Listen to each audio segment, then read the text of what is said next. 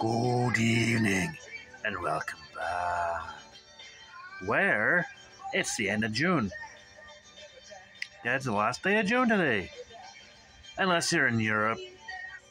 Unless you're in anywhere in Europe and eastward towards, I don't know, let's say one of the Diomede Islands.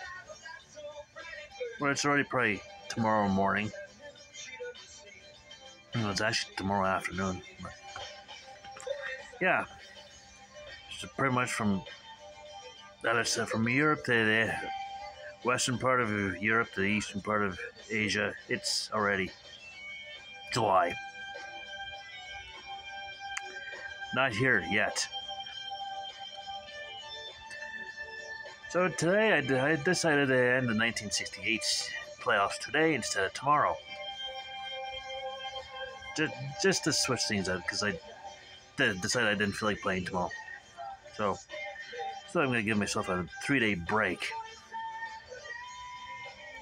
to in between the end of 68 and the start of 69.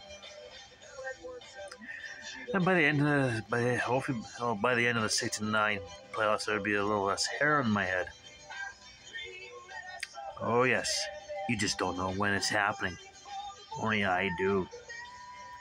Only me. So yes, I got everything set for the beginning of July. Gonna be flipping calendars soon, and I might as well get the yesterday's Clue review and put in the final Jeopardy Clue of June. So yesterday's Double Jeopardy category was art for $400. Answer: the great courses will educate you on these masters, not only Rembrandt, but Frans Hals and Peter de Hooch. Question: who are the Dutch masters? Okay. Now, for the last clue of June. This Double Jeopardy category is art for $1,200. Answer: she completed Rainbow, her final work of art, in 1961, at the ripe old age of 101. I have absolutely no idea. I know nothing about art. Yeah, that's right. I know nothing about art, or very little. Yeah.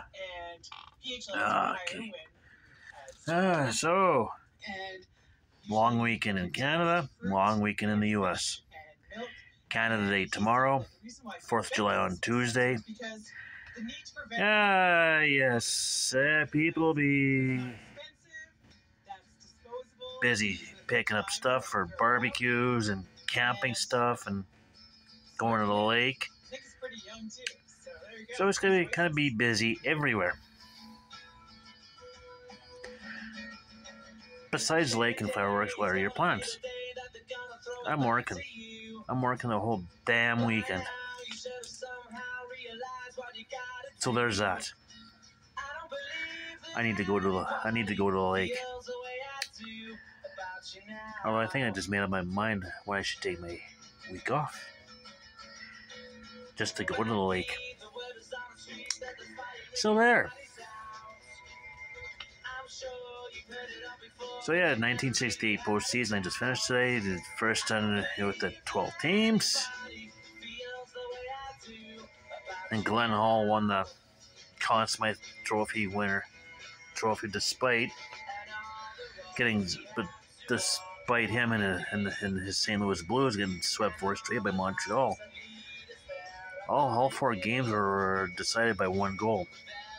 So, yeah. I think that was the first time a player on the losing team got the Conn Smythe. Actually, no, that was the second time. First time was Roger Crozier in 66.